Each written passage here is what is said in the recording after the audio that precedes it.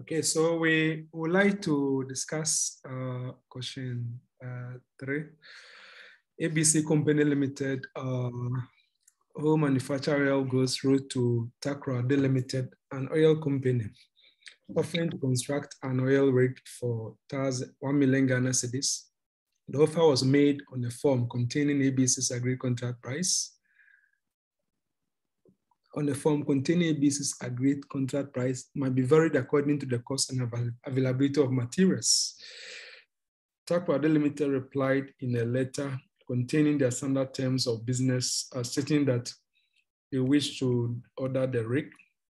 These terms did not include a price variation clause, but contained a statement that the order was not valid unless confirmed by return post.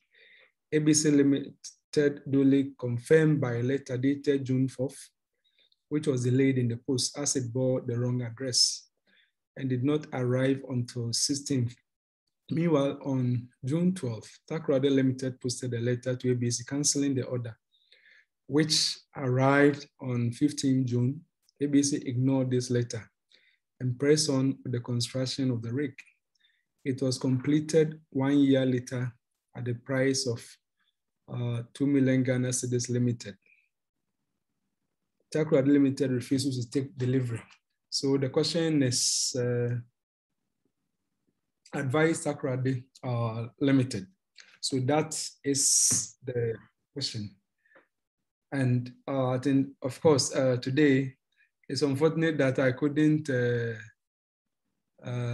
sit through my good friend, Mr. Muzu's beautiful presentation because of the internet connectivity issues I had from where I am.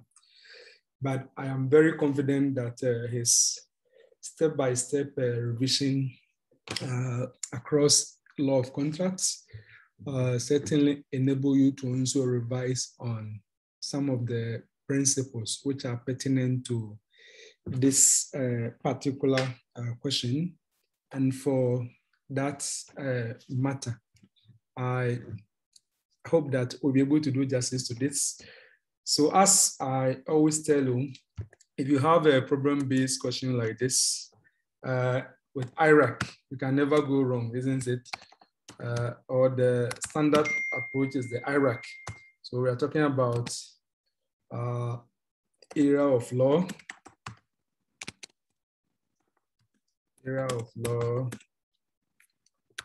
plus issues plus relevant plus rules or principle, the same thing. Either IRAC or IPAC, plus your analysis,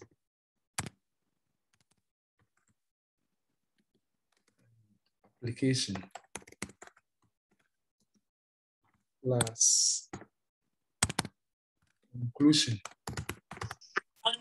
So this is the standard approach for addressing a problem of this kind, and we have to always stick to that. We don't have to try and do something different. Yeah.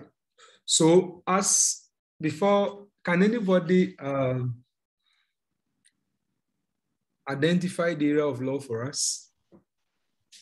And I've told you that in exams, if you have a problem like this, you have to first, if you read for the first time, the area of law will definitely strike, or will come up your mind, and then you need to do the issue, then you read sentence by sentence that way.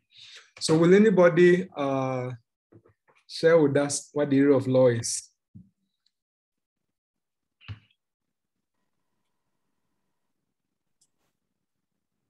Yes. If you want to speak, you can just speak. We are not many, so just the mic, I think, has not been muted. If you want to speak, you unmute yourself. When you finish, then you mute yourself back. Yes, area of law.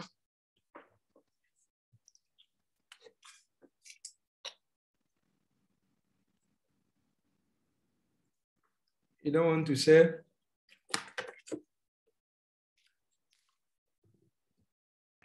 Okay, so yes. And this question is, yes, anybody?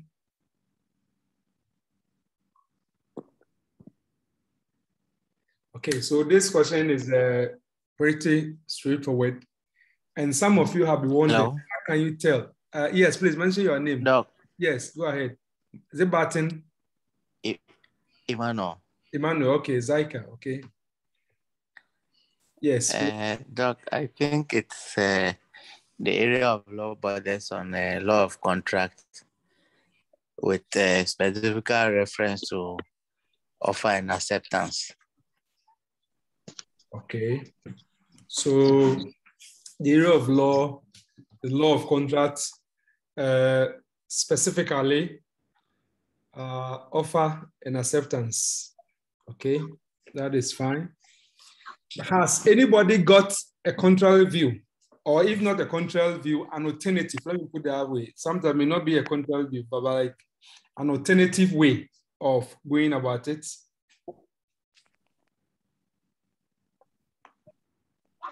Yeah, Eugene Bano.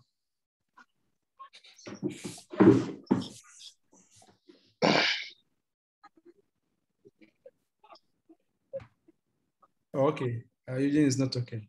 Yeah, I think that, yes, as I indicated, ordinarily speaking, you wouldn't have mentioned the law of contract, but because you're writing like a composite paper, and I think that it is very helpful if you did that. And again, some of you also were concerned. How can you tell whether the problem is really about contracts, about torts, or about criminal law? You know, most of the problems, when you actually read them, it will be quite obvious what the bigger area is. So this one, certainly, you don't need to be an Einstein type of a person to know there's a law of contract. It's quite obvious. Good. So our friend has told us that the area is law of contract, particularly offer and acceptance or agreement or formation of a contract. That is fine. Good. Now we have to come to, all this will be in the introduction. Now we come to issues. What are the issues? The issues, I said that we have to move sentence by sentence. So let's take the first sentence. ABC, who manufacture route to Takoradi. Yeah. Please, right, mute yourself. All the time, when you're in this type of mute yourself, you want to talk, then you mute yourself. Otherwise, we get the feedback from your end. Thank you very much. Good. So the first sentence, ABC, who manufacture oil goods, route to Takoradi Ltd, an oil company, offering to construct an oil rig for 1 million. And we ask ourselves, does this particular statement raise any issue having regard to the area of law that we have identified? Does it? Does it provoke any issue? Does it provoke any issue? The first sentence. No. No, sir. Are you sure, Fatima? Why no?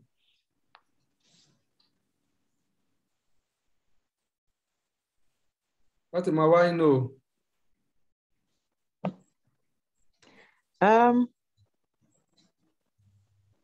Because the first statement only talks about the fact that what the company does, that one company produces a rig and wrote to another company offering to construct a rig at a certain price.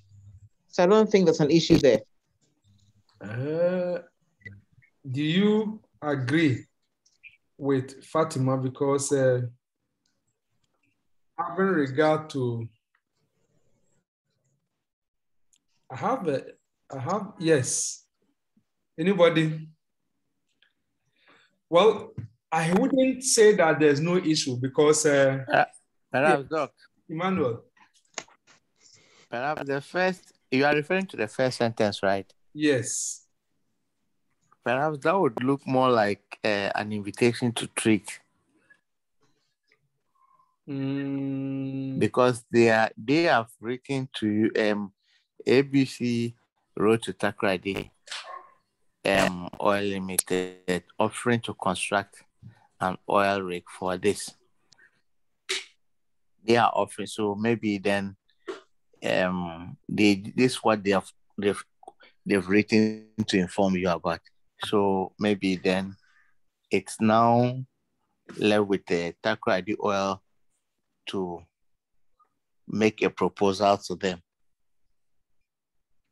That's how I see it, Joe. But no, but you see, because we identified the areas like offer and acceptance or agreement, don't you think that it will be useful to us whether the whether the letter by ABC constitutes an offer? It's an important whether it constitutes an offer. Okay, Doc, you see, I limited myself to... Sorry? Doc, so are we dealing with the whole story scenario or just the first? No, but we are moving. I said that in order not to get any issue to get lost on you, it is advisable that you move sentence by sentence. It doesn't mean that every sentence you are going to raise an issue, but a good strategy is that, like the first one, I'll raise an issue, but that may not be like the final list of issues. When you have finished up to, like, when you go to the last sentence, then you come back to the list of issues that you have.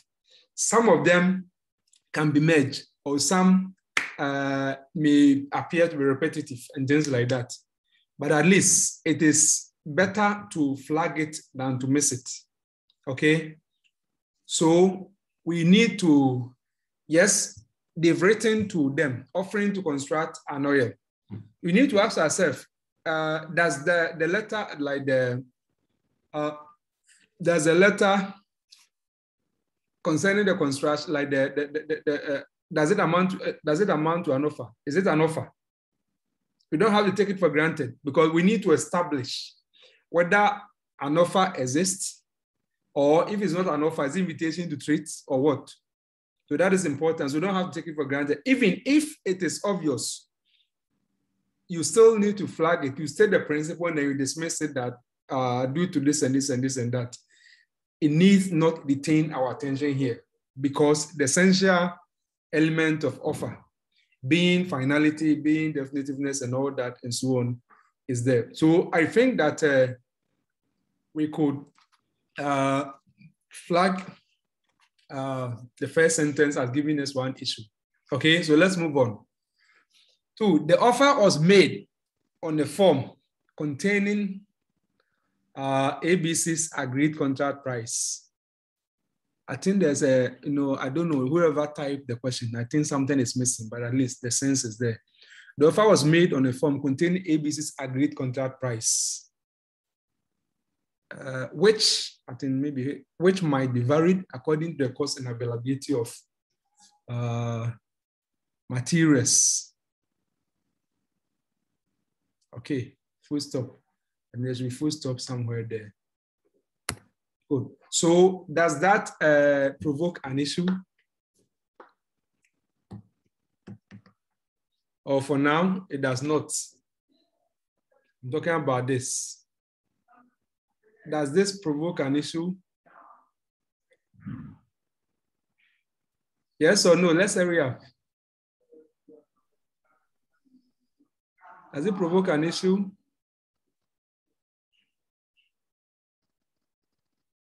Lena?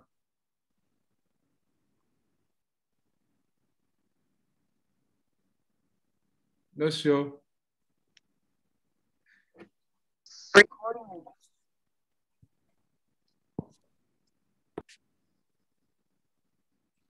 Okay, so but of course, but you say something about like the form, right? Taking your minds to the situation in the Butler Machine 2 against SLO Corporation. Remember that?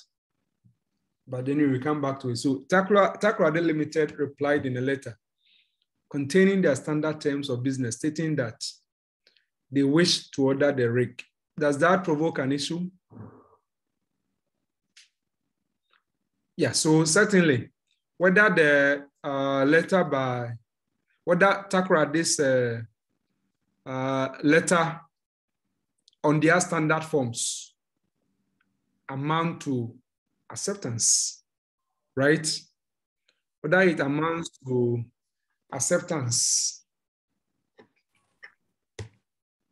or constitute an acceptance.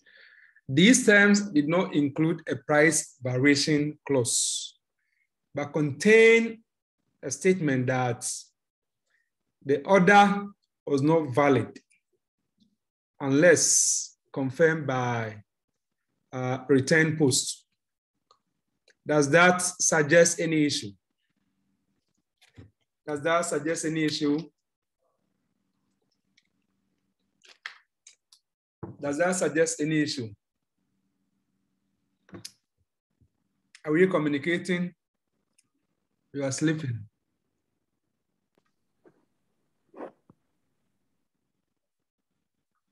Are you with me? Sir, please, Yes, sir, we are with you. Yeah, so the next, that sentence, does it raise any issue in your mind?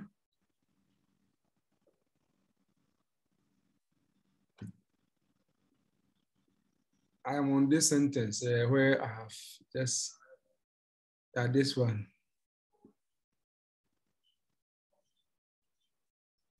Yeah, the blue color. Does it raise any issue?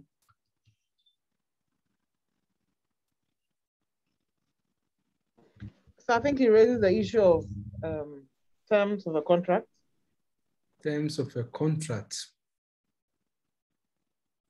These terms did not include the price variation clause, but contain a statement that the order was not valid unless confirmed by return post. I wouldn't, if you say terms of contracts, it's too general, isn't it?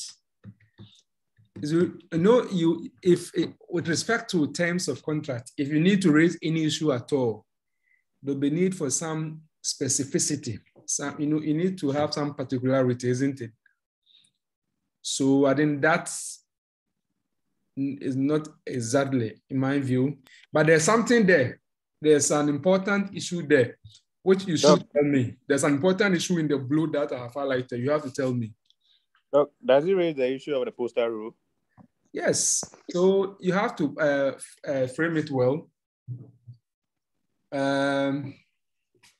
So how will you frame it? I mean, of course, we have the idea, but I want it to be properly framed. So how will you frame it?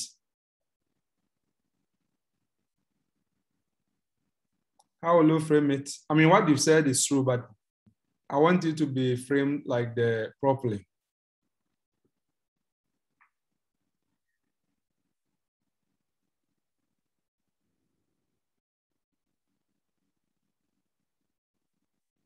Yes.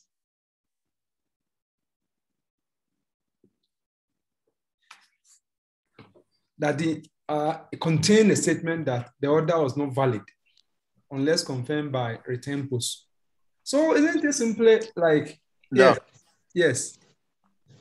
So it was, it's a counter offer. Well, like if you say counter offer, if you say it just simple like that, I don't really get it unless you want to frame it well so that I will know what you are trying to say. Okay. Counter offer from who?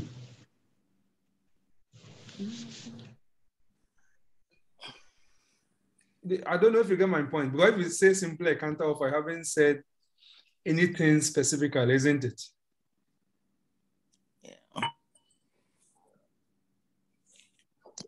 Yeah. Yes. I think we can see whether the letter by Takoradi constituted a counter offer. Okay. Whether the letter or the response. a counter offer. But I think if we remember, okay, we have already raised an issue as whether the letter by Takoradi Ltd constitute an acceptance? Or I think we've raised an issue like that, haven't we? Yes, yes. So if you've raised an issue like that, fine. Okay, no, of course, as I said, don't worry. If you're all talking about counter, let's put it down. Somebody should be listing the issues for us, okay? So we have 3 issues now. Somebody should be listing them for us. When we finish, we quickly go through them and then we merge them and then we, good. But there is another thing. Yeah, can I try? Yes, Fatima.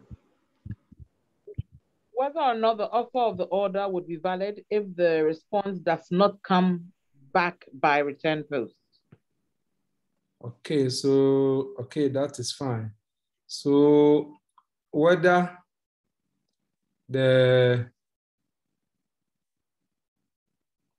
so maybe you could, for example, say, assuming, right? Assuming Takoradi Limited's letter constitute an offer, whether it had disabled or it had disabled the postal rule. We are not saying that it's an offer yet, but sometimes the issue can also be conditional. So assuming, or if Takoradi Limited's letter is an offer, has it excluded the postal rule? In other words, has the offer stated that it does not want the postal rule to apply with respect to acceptance? Okay. Okay, now, so somebody should capture, then move on. ABC duly confirmed by letter dated June 4th, which was delayed in the post as it bore the wrong address and did not arrive until June 16. Does it raise any issue? Does it raise any issue? It does. What issue is that?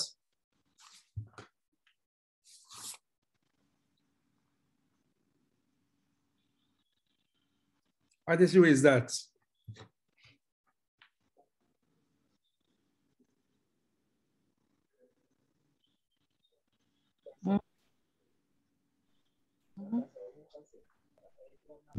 Whether or not the letter bearing the wrong address repudiates the contract or the offer. Emma, let me send you a link. Or treaty offer. Not. Or treaty offer. Zoom. No, not it. No, 12 a.m. Not exactly. Zoom at this time. Not exactly. Question be that son or treaty. Answer question. Please, please, in case here or something, in case here, therefore, please mute yourself. Okay. Please mute yourself. Thank you. You don't need to wake people up. Let them sleep. It's not, you've had enough lessons today from Sir Dennis to Mr. Muzu. So I am not sleeping and I'm online. And I thought I should do something. So if you are here, we do something. So don't worry those who are sleeping, okay? Thank you. So ABC duly confirmed by a letter dated June 4th, which was delayed in the post, as it bore the wrong address and did not arrive until June 16. Somebody mentioned other repudiation or something. I didn't get it well. Can you repeat yourself, please? No. Yes. You see, I think with the postal rule, once you use the wrong address, the postal rule does not apply. We will get there. So is that your issue?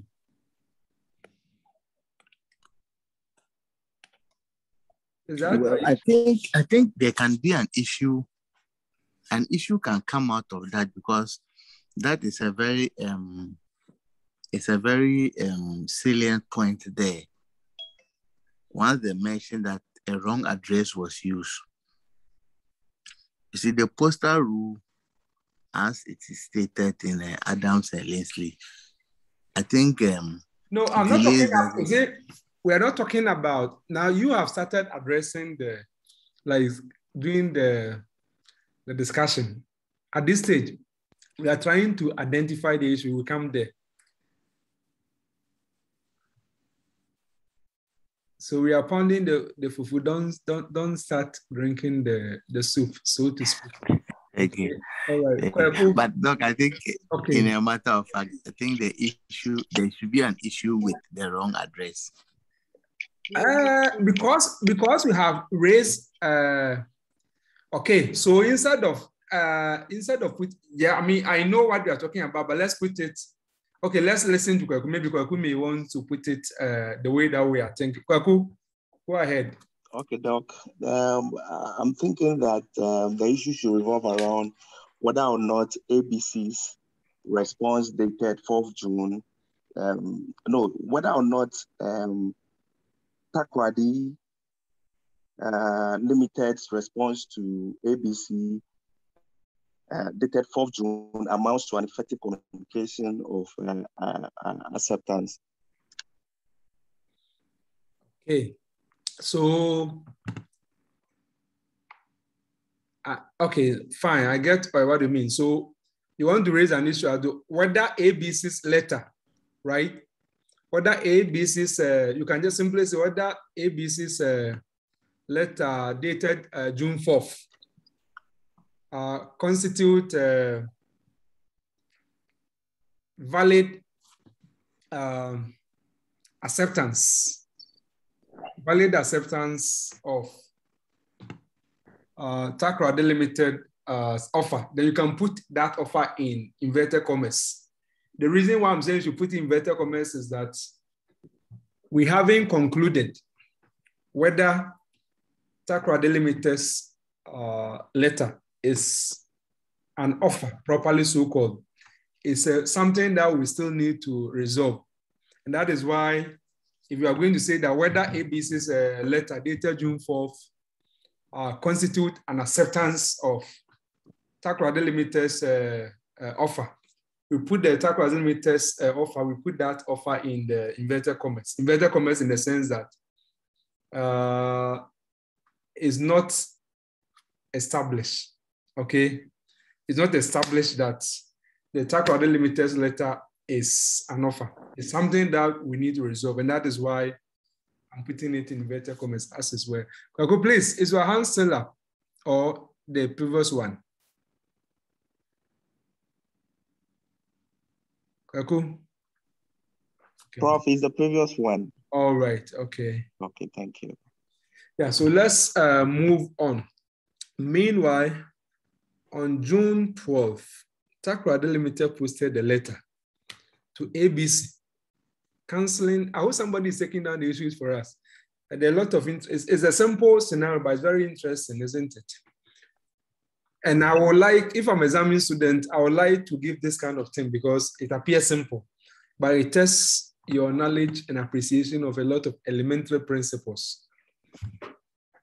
Meanwhile, on June 12th, Takoradi Limited posted a letter to ABC canceling the order, which arrived on 15 June. Any issue on that, BJ? Any issue? Yeah, I agree with that. Yes, morning. Yes. Doc, my issue is whether or not the letter posted on the 12th June by Takoradi Limited equates to a proper revocation. Okay, fine. So whether Takoradi Limited's June 4th letter amounts to revocation. Amounts revocation of its purported offer, right? Or yeah, purported offer or amounts, yeah, okay, that is fine. Amounts revocation of its offer. Then the offer in inverted commas again, because as I said, we are here to establish or confirm whether as a matter of facts and law, the letter by Takoradi Limited is really an offer or not. Good. So let's move on. I think the last but one letter sentence. ABC ignored this letter and pressed on with the construction of the rig. Does it raise any issue to your mind? Okay, BJ again. BJ is on fire this morning. Yes, Doc. And that fire continue until Tuesday. The issue here is whether or not ABC company can enforce the contract since the construction has taken place. Whether or not ABC company can enforce the contract since the construction has taken place. Okay. Oh, okay. Okay, I see what you mean. Okay. Any other person? Okay, maybe let's take that sentence together with the last sentence. Then we will tie the two together. It was completed 1 year later at the price of 2 million Ghana cedis. Takoradi Limited refuses to take delivery. Okay, so if you put these two sentences together, then it will reinforce the issue that BJ raised. So whether, yes, you can put a number of ways, whether there's a binding contract between ABC and Takoradi Limited regarding the construction of the rig. Of course, the whole thing about construction of the rig, so that is fine. And then all the time, I would suggest, actually, if I am marking law of contract examination, I'm always interested in remedies, right? So don't just think that it's about offer and acceptance. So remedies is not important, right? Because you also see, because we are told it was completed 1 year later at the stated price, but the other party, Takoradi Limited, is refusing to take delivery, refusing to accept that what has been made, isn't it? So we have to raise an issue regarding remedy. Whether ABC is entitled to any remedy for Takoradi Limited's refusal to take delivery. So we should have an issue on that. Okay, so if anybody did the nose taking, how many issues do we have so far? How many issues do we have? Did anybody take some of the issues down for us? Hello?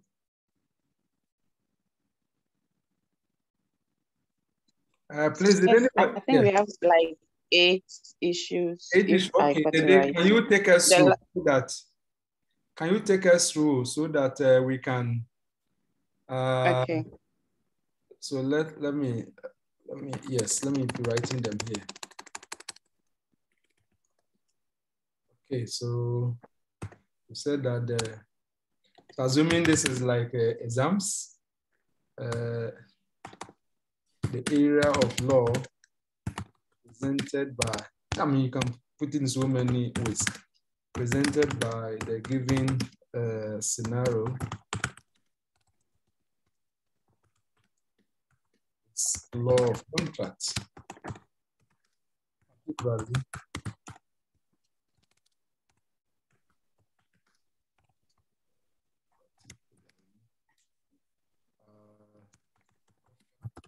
acceptance, as well as remedies for breach of contract.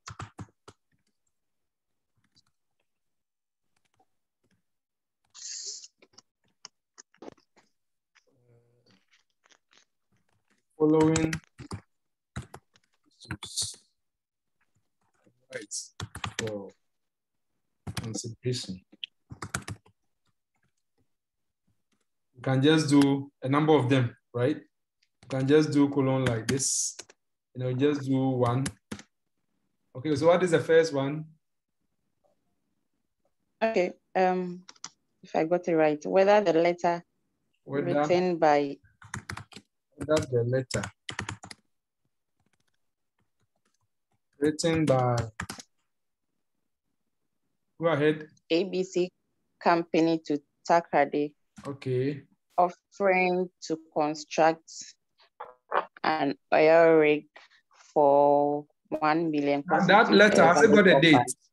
Has it got a date? I don't have the facts. Okay, so whether the letter written by ABC, let's see, written by ABC, okay.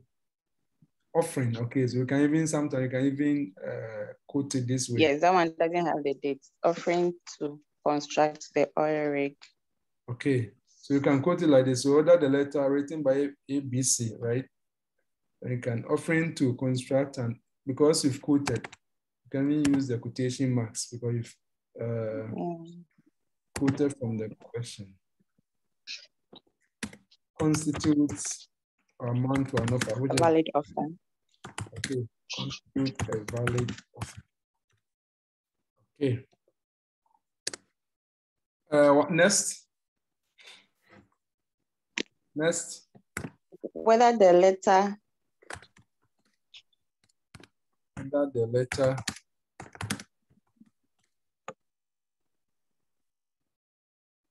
Yes, go ahead. You didn't put it down. Did they? A valid. I'm sure I didn't get the date. Yeah, anybody. Whether the letter, which letter?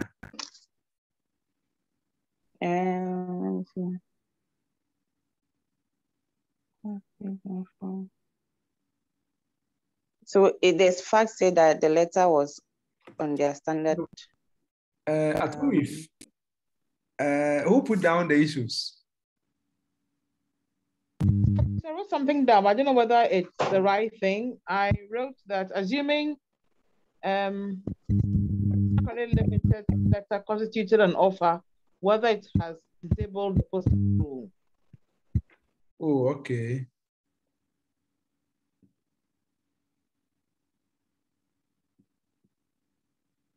Okay, so assuming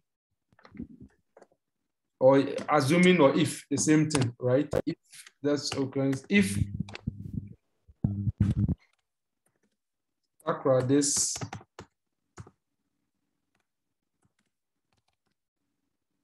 Takoradi Limited, right? Takoradi Limited's letter. Has it got a date? Was there a date? Sometimes a date? No. Okay, no date. Okay. If Takoradi's Limited's letter amounts to an offer, whether it's disabled or excluded, the same thing, right? Whether it is applied or disabled or excluded, you can put in various ways. Disabled, the postal rule.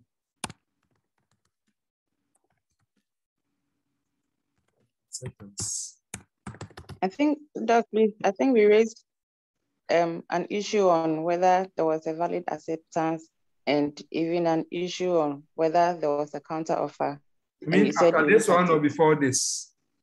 Before this one. Whether which one was which one the was letter by Takoradi. Okay. Yes. Whether it constituted a valid acceptance. Whether, okay. Whether Takoradi's limited letter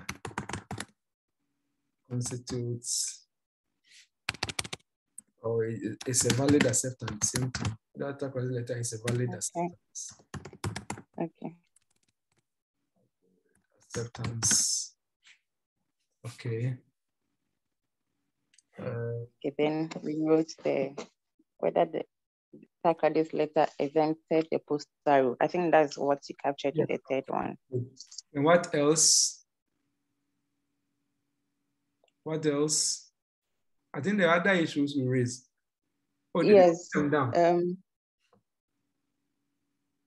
Yeah, button. Doc, let me read first. Okay. Yeah. There was another issue I think we raised, whether or not ABC could enforce the contracts against Takoradi Ltd.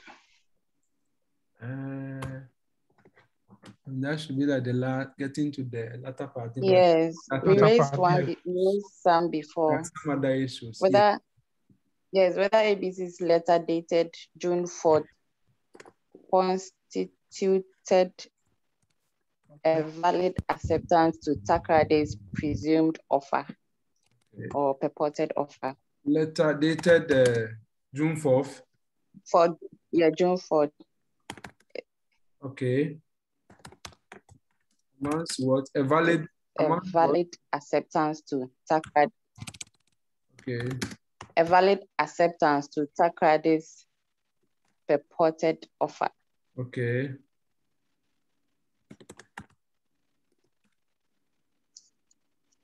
Okay.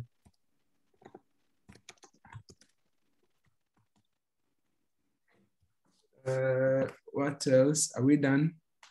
I think there was something about revocation too, isn't it? What issue was that? Okay. Then we had an issue like that. Yeah, someone raised it, but the line was bad. I didn't get it. Yes, Doc. Yes. It was on whether or not the letter posted on the 12th June. Okay. By Takoradi Ltd. amounts to a proper revocation. Whether or not the letter posted on the 12th June by Takoradi Ltd. amounts to a proper revocation. Okay.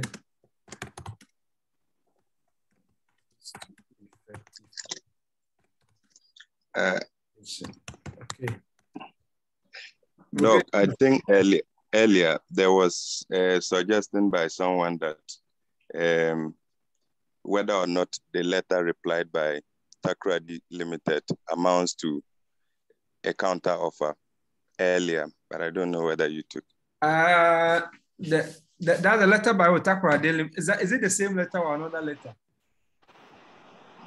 That was the earlier. If maybe you could get back to the facts. Yeah.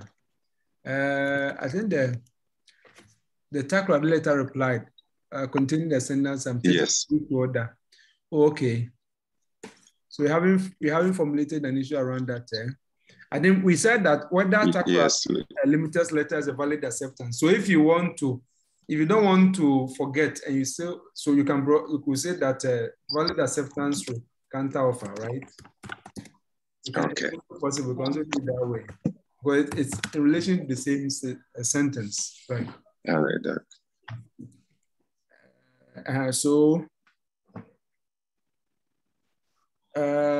Order Takoradi's letter posted on 12 the amounts effective revocation. Effective revocation of what? Of whose offer? Of ABC's offer? No, of its purported offer, right? Or its offer, or you can put that in the quotation mark, as I said, but we need to establish that. Okay, then somebody asked I think the last but one issue. What is it? Whether or not ABC is entitled to any remedy for Takoradi refusing to take delivery. Okay. I think there was whether there is a binding contract between ABC and Takoradi before you went to the remedy. Okay. You mentioned that. Oh, okay. But okay, fine. Let's put it down. You made some of them. Binding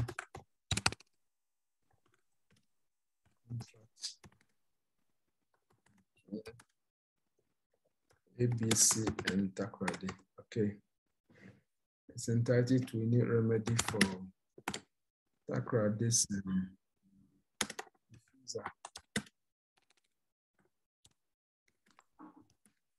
to self-delivery. Okay, so you see we have about 7 issues.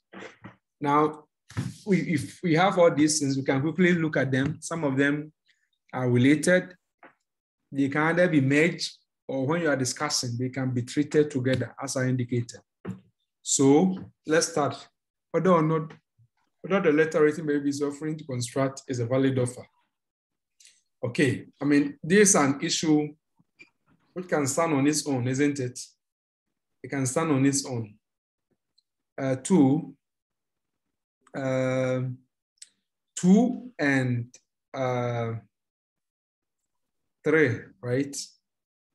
Even 2, 3, 4, they're all related. 2, 3, 4, they are related, isn't it? They're all talking about acceptance. And as we indicated, and you also heard, acceptance, when you talk about acceptance, there are 2 things which you must always have in mind. What do you call it? The fact of acceptance, and then communication of acceptance. So the fact of acceptance refers to the unqualified endorsement to approval. And then the communication as whether you have made the offeror aware. So if you look at issues 3, starting from issue 2, 4, 3 and 4, you notice that they all relate to acceptance. Or do you say it differently from how I'm saying it? As Jami?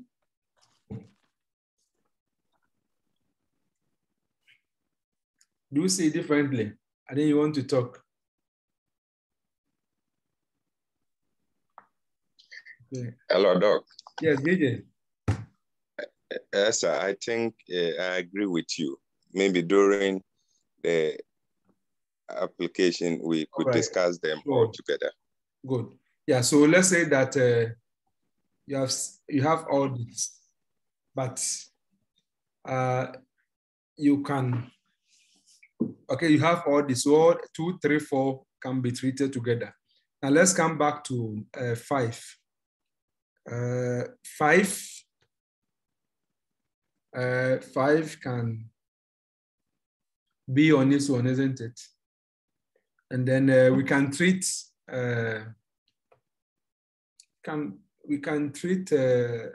6 and 7 also together, as it were. So if you look at it, you're going to have like I think 3 areas. So you have this, all this, like all this, you have all this as your introduction, right? So you, in your write-up, like as part of your introduction, you can say that you can write, I mean, some of the issues related, raised are very related. And for that matter, issue 1 will be treated alone. Issues 2, 3, and 4 will be discussed together. Issue 5 will be discussed alone. And then issues 6 and 7 will be discussed together. So all this will constitute your introduction. You are done, right? So you come to do the treatment. You take this, as I said, for proper layout, I will recommend, or I will prefer that. So you have your issue 1, right? One of 2 ways. Either you make it like, cap locks, like capital, so that it will become like the heading, right? Or you can let it be there's a small there's a small letter, but then you underline, right? You underline so that we know that this is what you are discussing. And as we have indicated, you have to tell us, so under this, you state the principle So you look at the issue, it's quite straightforward. It's about a valid offer. So you have to state the principles, the rules. You make the point that you define it to essentially mean defining an offer, isn't it? Expression of willingness on the part of the offeror or the promisor to enter into contract on the stated terms, if same accepted by the offeree, to be a valid offer. It must contains finality, meaning that there is no room for further negotiation. Because if the element of finality is lacking, it will not be an offer. That will be an invitation word to treat. And then you cite the authorities, so many of them. NTAC versus Entry, Manchester and Gibson, Carlin, Kabbalists, Mogbo, and so on. You cite them. And you are done with the statement of the law. So you leave a paragraph, not leaving a line, just leave a paragraph. So in the instant case, so you are going to apply the principles, the facts. So what you have told us, in stating the law, because we want to show off a bit of knowledge, because we said that if there is element of, if the element of finality is lacking, that invitation to treat, you can just quickly tell us, just in a brief, that invitation to treat does not constitute an offer. It rather is calling upon the invitee to make an offer, which may be accepted or rejected. And without matter, in a number of situations, advertisement in the nature of potential bilateral contract, as in the case of Partridge and Crittenden, display of goods in the window of a shop, or in a self-service pharmaceutical society of Great Britain, Fisher and Bell. The courts have held that these are invitation to treat. So you finish stating like the principles, right, related to issue 1. Then you come to do the application. In the instant case, or in the present case, what is we are going to find out, is the element of finality there? If the element of finality is there, then we can conclude that that is what is an offer. So let's look at this. Offering to construct an oil rig for 1 million Ghana cedis.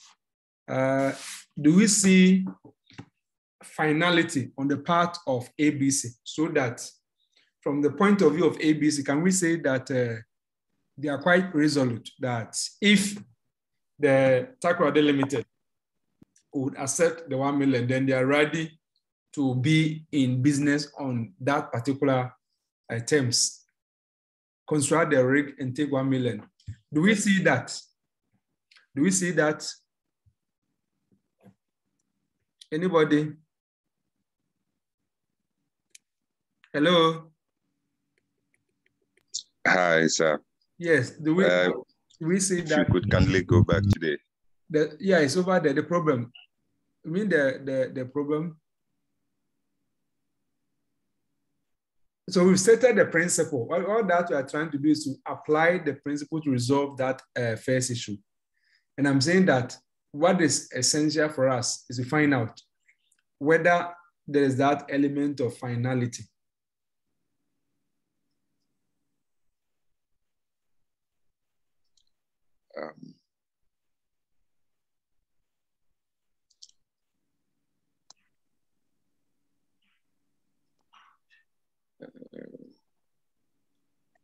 I think there is.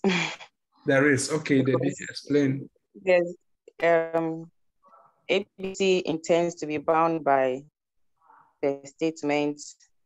There is consideration, that's the amount, the 1 million they stated. Yes, there's certainty in the words they used. I don't see any ambiguity or. Okay, there's no vagueness, nothing there. Okay. Okay, so. Sir, yes. Sorry, but the next statement, whilst we are answering this one, it's like it states that their prices might be varied according to the cost and availability of materials. So it appears their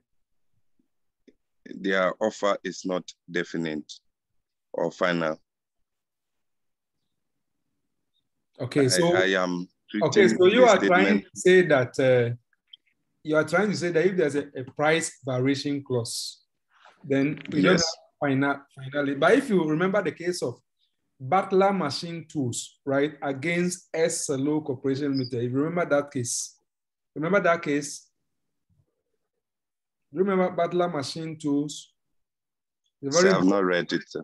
No, but it's a very important case. Everybody should read it because the facts of Butler Machine Tools are what have been adapted to form this question, if you know that case. Okay. Where you had like two companies, right? Each of them had their own standard forms, or what they call their requisition form. If they want to procure or buy anything, they have their own forms they will use. Then they'll just bring it to you and then you sign. And then they'll take like the T off. And one of the companies had a price variation clause on their form. And the other did not have a price variation clause on its form. So they use the two, right? You sign, I also sign on yours. But one of the company had a price variation clause and the other did not have it on the standard form. So later on, there was a dispute as to whether the contract had been made on whose terms. Is it, can we say that the terms of the contract are referable to Butler Machine or SLO? Because one of them had the price variation clause and the other did not have the price variation clause. And so that was, so that case you is very interesting and you have to look at it. Well, if you haven't read that, doing this particular question, you can do it all right, but it will not be rich in the analysis of the law.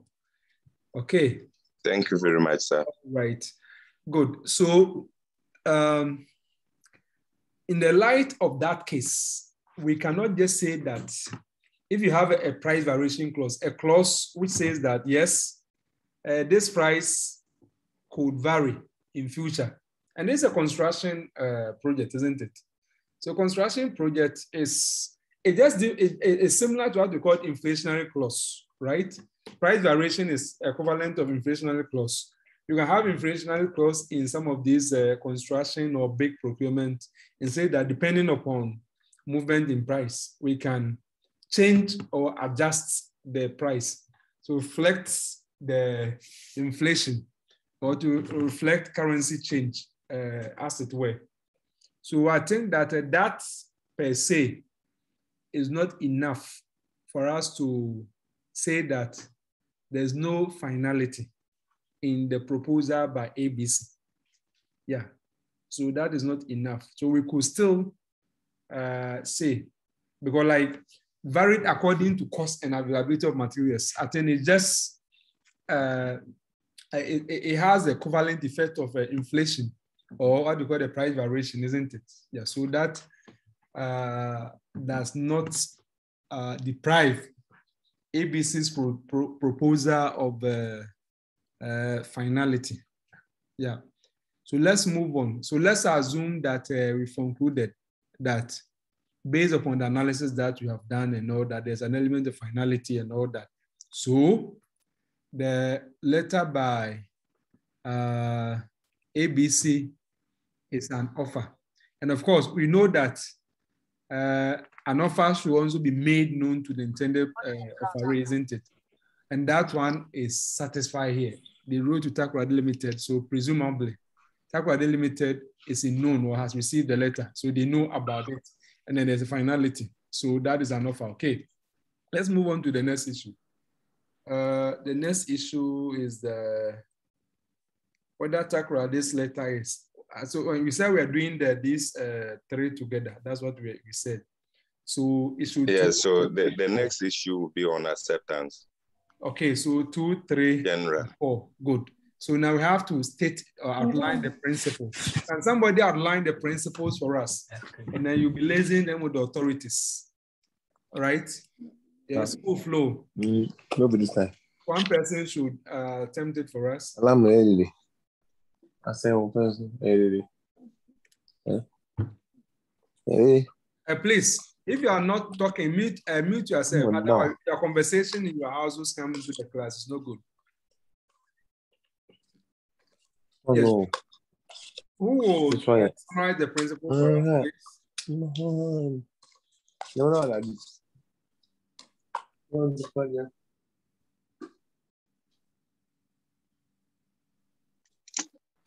Okay. Yes, the day. Okay. Let me state it first.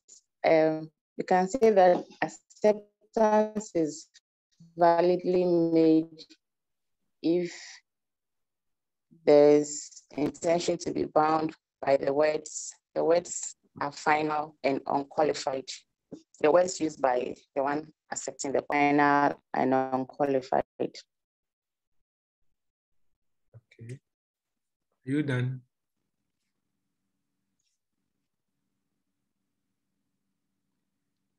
Please state the principles in full. Yes, what you said is good. An acceptance refers to unqualified or unconditional approval of the proposal contained in the offer. That is to say that the offeree has unequivocally embraced what is contained in the offer. On the other hand, where there's a qualification or where there's a condition, that will not be a valid acceptance, but that will be a counter offer. As in the case of hide and wrench. And the counter offer has the legal effect of destroying the original offer so that will no longer be available for acceptance. No, they be and all those type of cases. So you do that. Okay. Now when you are done on that, then you move on. You are still not done yet. You tell us that an acceptance must be communicated before same will be what? Effective. Where acceptance is not communicated, is not effective. That is the general position of the law. Then you have to side like the authorities, isn't it? You have to side those authorities. The acceptance must be communicated. A number of authorities, household fire insurance against grant, even Routledge and Grant themselves, and all those cases. You cite them, and then and of course, and then the this is full fee and Zano. They've been in all those cases. They are very supportive, and you also go on to make the point that as communication of acceptance may be governed by the postal rule, which, according to Adams and Lindsay, is to the effect that where the letter containing the acceptance has properly been addressed, posted in the usual way, acceptance is deemed to have taken place, right? From the moment that it is posted. And does not matter, even if it should get lost and it doesn't get to the offeror, as it were. You stated that. And then you go on to say that, on the other hand, where the mode of communication is instantaneous, as in enters against malfires operation, then the postal rule does not apply. And the offeror will actually have to hear or receive the acceptance before same will be considered effective. Again, it is permissible in law for the offeror to make an election or to choose or make a preference that he does not want postal rule to apply, and that will not be applicable. I think that's in the case of the case of just remind me, is it Howell Securities? I think against Hughes. Yes, that you can say that you want the acceptance to reach you in writing, as happened in that case. And the court said that because the emphasis has been that acceptance or should reach them in writing, what that meant was that the postal rule had been exempted or excluded or disabled. So that was not applicable. Yeah, so I think that we have stated the principles which are relevant as far as issues 2, 3, and 4 are concerned. Now we come to do the application, the analysis and the application. Who would do that for us? Who do the analysis and the application for us? As far as issues 2, 3, and 4 are concerned.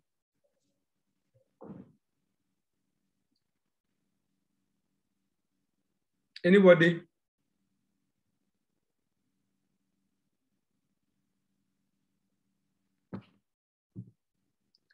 When I say you should talk, take advantage and talk, because when you talk, you don't know. When you talk, it's another way of learning, right? When you talk, it's another way of learning. If what you are saying is wrong, we correct you. If it is correct, we reinforce what you know. Then you're moving on.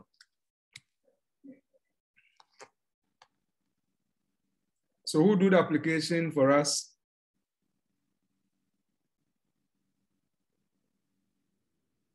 Who do the application for us?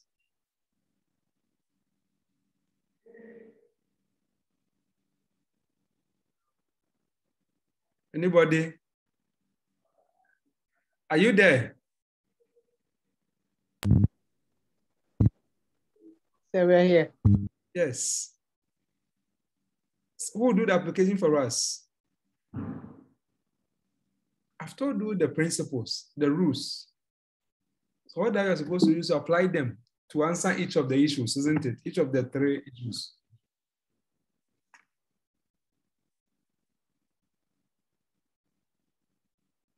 Is it difficult? Or you are still not clear? Sir. Yes. I will attempt it in this way. Yes. From the fact, the offer by Takoradi Ltd prescribed that acceptance should be by postal rule. But ABC attempted by using the postal rule, but they got the address wrong. And since the law is that the address must be correct before acceptance becomes valid, I suggest that there was no valid acceptance in this matter. Okay, BJ, I mean, you've made an effort, but I think that, we say that we learn to crawl before we walk, isn't it? Yes. You have decided to walk instead of crawling first. Now, you've jumped the gun. I said that when you're talking about acceptance, the first one, the fact of acceptance, can we see that there has been unqualified approval, unqualified assent or endorsement to the proposal contained in the offer? So that is the first one. Before you move on to the second level, if there has been unqualified approval or endorsement of the proposal, has it been made known to the offeror? Has it been communicated? So you have told us about the second one, the communication bit, but we haven't established whether the fact of acceptance is even there, isn't it? I'm talking about like issue 2, because issue 2 is talking about whether Takoradi's letter is a valid acceptance. So that needs to be addressed before you move on to the 3, so that the logical appreciation of your response will be quite evident, okay? Yeah, so BJ, can you try that way? All right, sir. I hope I've not confused.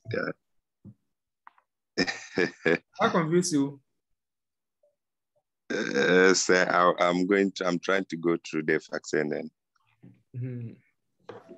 So as I said, all the time, remember the steps.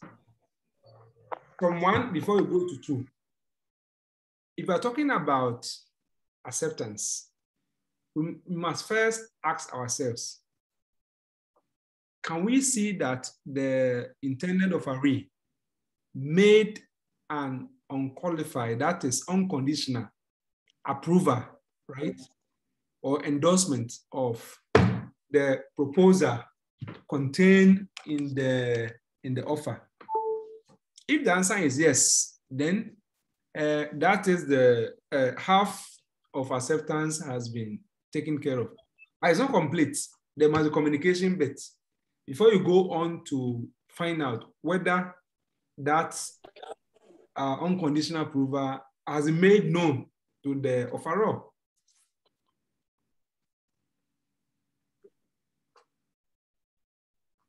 Okay, Doug.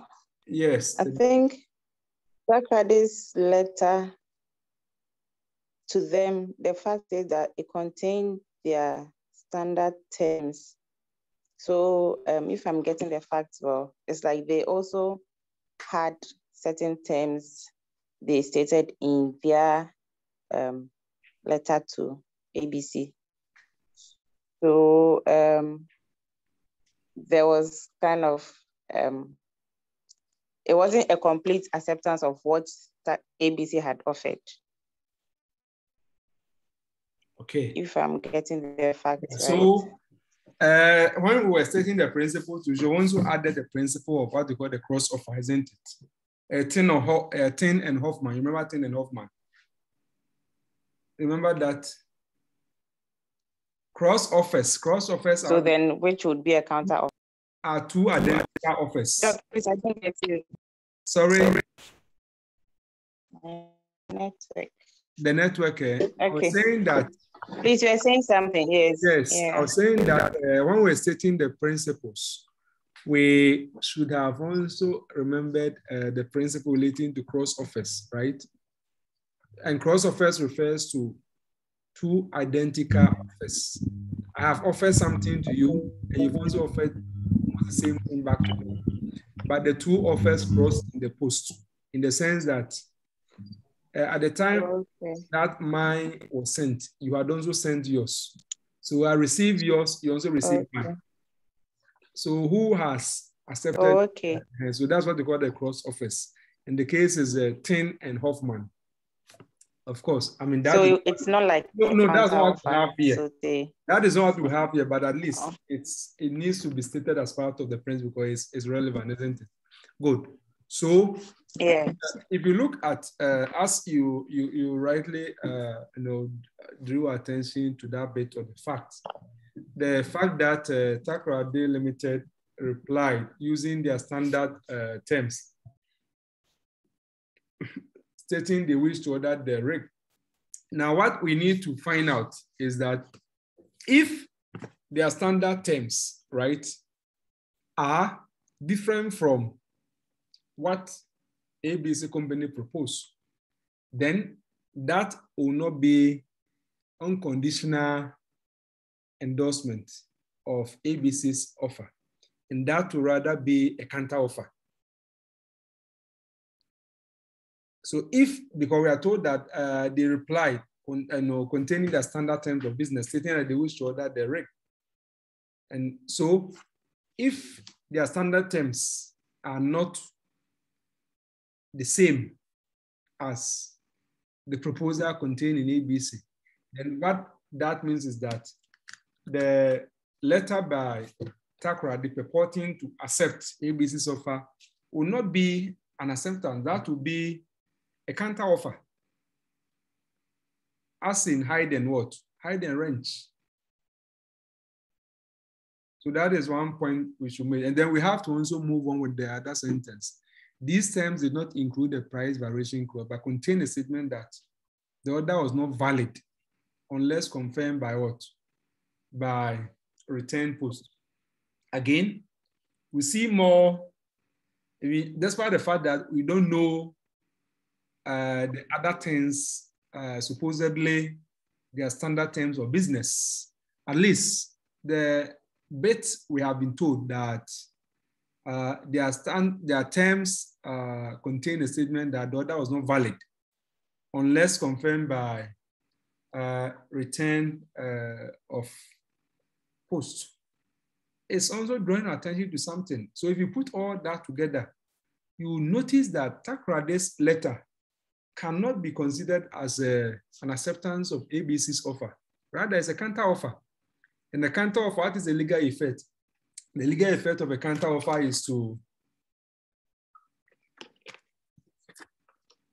is to destroy the original offer so that the original offeror may now turn himself, if he's so interested, into the new offeree.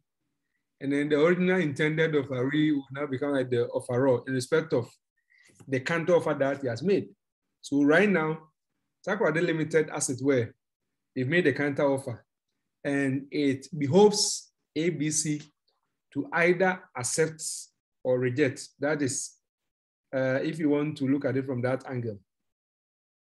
So we cannot really treat Takoradi as having accepted ABC's offer because there's evidence of counter offer.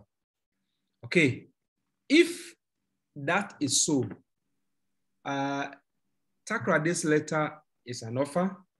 Now that offer, has it disabled or has it excluded the application of the postal rule of what? Acceptance? Because that will dovetail into discussion of issue number what? 4. Issue number 4, as whether ABC's letter dated 4th June amounts valid acceptance to Takoradi's purported offer. So right now, having concluded that Takoradi's letter did not amount to acceptance of ABC's original offer, but rather a counter offer. That presupposes that we have established Takoradi's letter as an offer. So it's no longer a purported offer. So if it's an offer, has it been accepted by ABC? Because ABC by 4th June, their 4th June letter, right?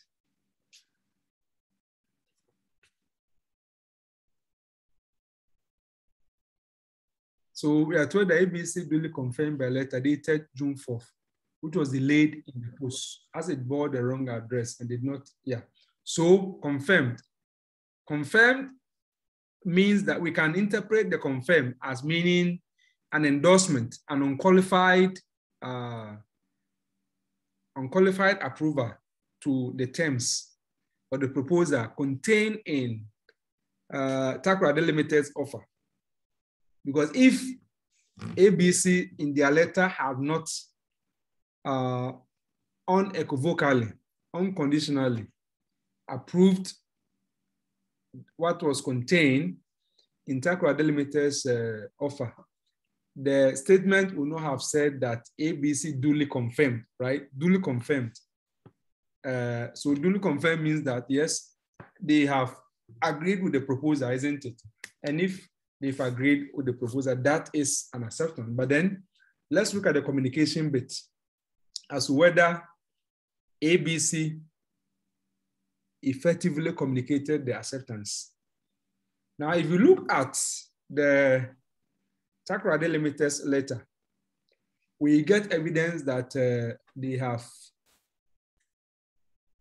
disabled or deactivated or disapplied the postal rule, isn't it? Because they said that the order was not valid unless confirmed by return post. Unless confirmed by return post. If you say confirmed by return post, have you actually disabled the postal rule? Certainly not. Because will you say that return post means that they are saying that it must actually reach them?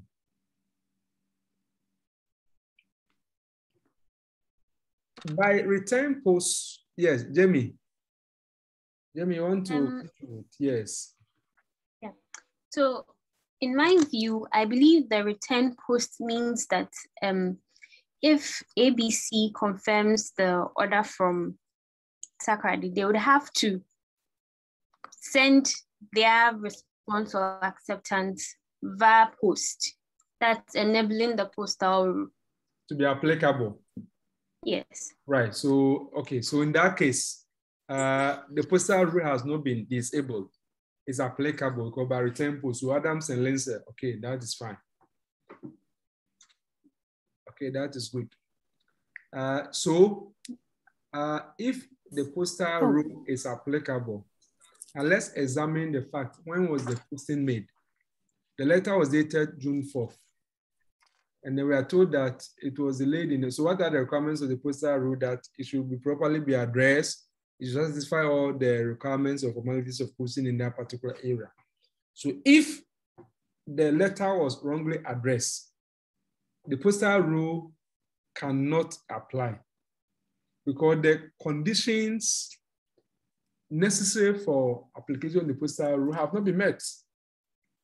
So it's not enough that they said that it should be by return of post, and for that matter, automatically the postal rule is applicable. No, you must satisfy the conditions for applicability of the postal rule.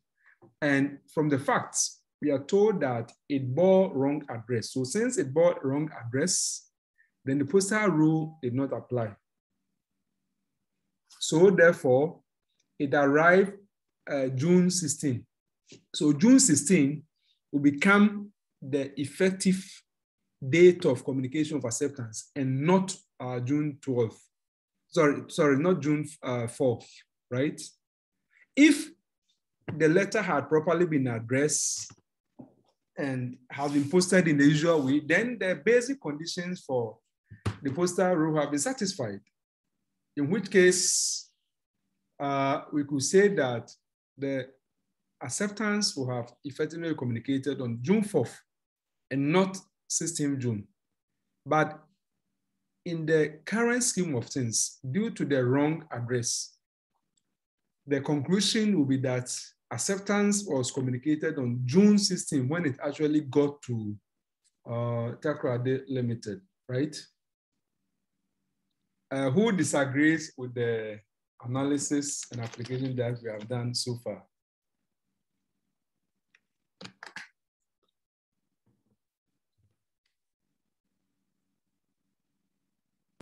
I do not disagree. I agree with you.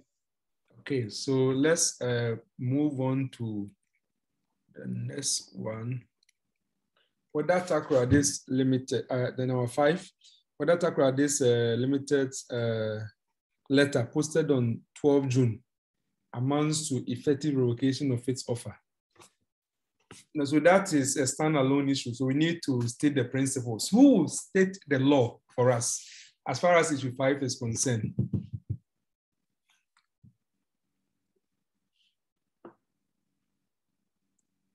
Yes, who will state the law for us, please? As far as issue 5 is concerned.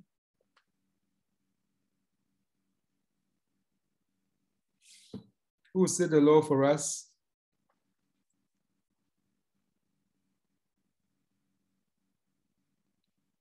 You don't like sharing, eh? Okay. Doc. Yes, Daddy. Hello. Yes, I can hear you. Yeah, I know. Sorry? Maybe we vote at any time before. And I know that acceptance of the offer is made. Please, can you repeat yourself? My network. I was saying, I know that an offer may be revoked at any time before acceptance is made. Right. That's a general principle, okay? Then you state the authority. What is it? What's the authority for that? You say Payne versus Cave? Sorry? Payne and Cave. Payne and Cave, okay? Payne and Cave, Woodledge and Grant and Dickinson and Dawes, they're all good authorities, okay? However, there are exceptions to that, isn't it?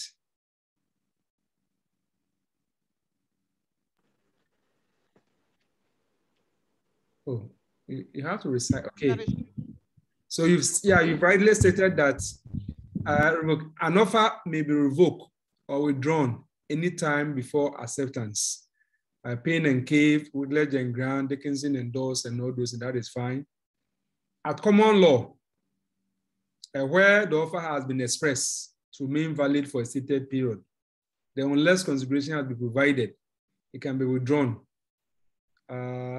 But by virtue of Section 8(1) of Contract Act 1925, even in absence of consideration, the promisor is still bound to keep the offer open for the stated period. Revocation of an offer is not valid unless it has been communicated to the offeree. Now, the offeror needs not communicate it himself, and the offeree could become aware of it through any reliable person, right? As in the case of Dickinson and Dawes, and so on. So you have finished stating the principle. Now let's do the application with respect to issue 5. So the Takoradi letter dated 12 June, can we treat it as an effective revocation of the offer?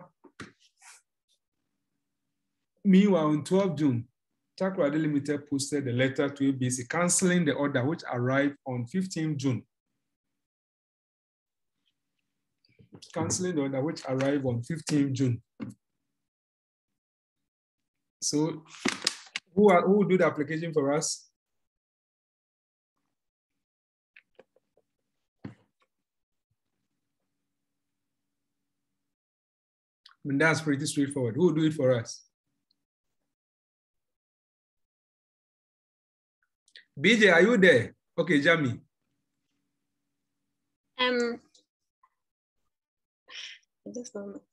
Okay, so having established that the postal rule has been defeated by Takoradi wrongly addressing the letter, yes, the effect of that then means that acceptance is going to be valid once it reaches the offeror.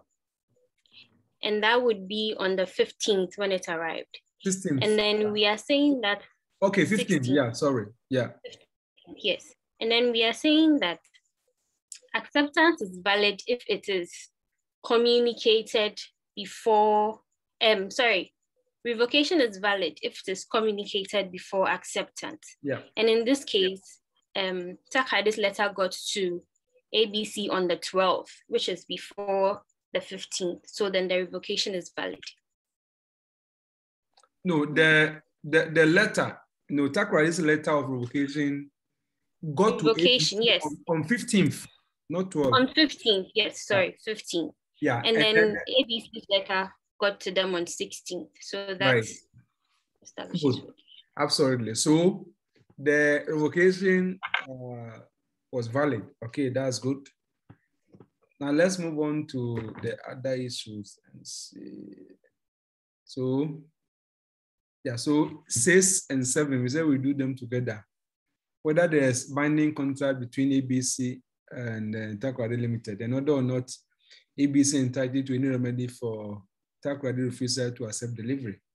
So we put them together and then we state the principles that for there to be a binding contract, you must have an offer and acceptance, isn't it? Not defeated by any of the known shifting factors and so on. And for what amounts to offer and acceptance, we are relying on the statement of the law stated already under the other issues. Now, where there's a binding offer and there has been, there's a binding agreement and one party does not keep its side, that is a breach of contract. And for that matter, the innocent party may be entitled to damages where monetary compensation will suffice as a solution.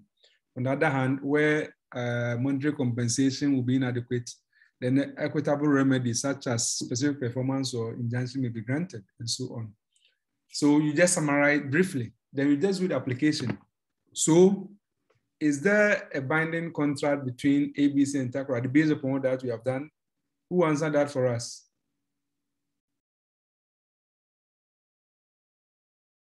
based upon our analysis application so far of the previous 5 issues, is there a binding contract between ABC and Takoradi?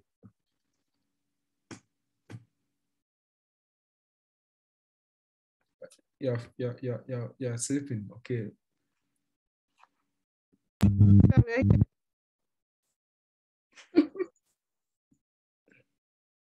Is there a binding contract or not?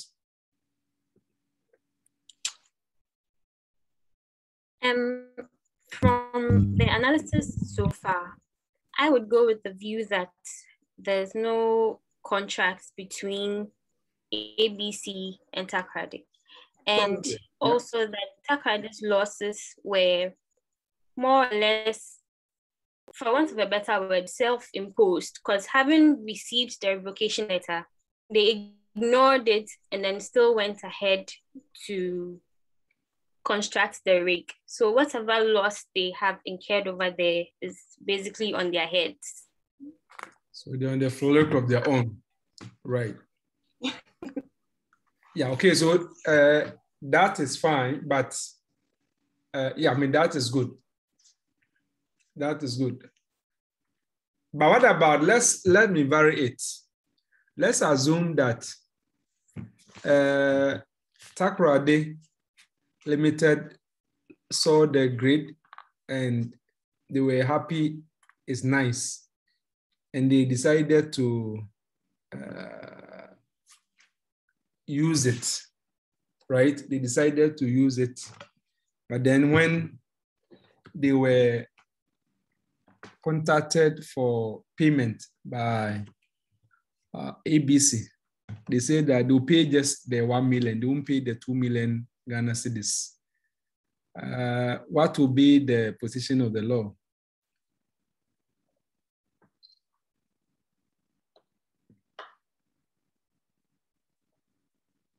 Are you with me? Yeah, okay. Yeah, Fatima. Okay, so if that were the case, okay, then you have to think along the lines of, okay, first of all, yes, despite the fact that from the analysis we've done, Takoradi had effectively revoked the offer, and yet ABC ignored it and went ahead and they have constructed it.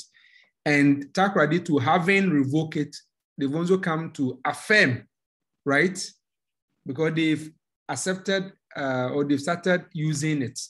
So even if we cannot apply the straight principles on breach of contract and so on and so forth, we can apply what we call the quasi-contract, what we call the restitutional remedy, right? Quasi-contract, the principle against unjust enrichment. If Takoradi Limited is going to take the benefit of the rig, which has been constructed, then they cannot take the benefit of it and refuse to pay anything. That's, I mean, exploiting the fact that ABC Limited, for example, did not properly accept the original offer, Takoradi Limited have made and so on. So unjust enrichment or quasi, or what some people say quasi contract will be relied upon by the court so as to determine the proper payment which Takoradi Limited should make to ABC for the rig, even if it's not going to be like the contractual price, right, as it were. Yeah, so you see how it's not difficult at all to get some of these things done. Yeah, so I will leave you now, and tomorrow evening, we have the Deputy Attorney General, Mr. Tua Yeboah, who will come and speak to you about a number of things. So I will send you the Zoom link nearer the time. So have a very good morning. I need to cut a small rest before I go and continue. Okay, thank you. Thank you, Doc. Thank you.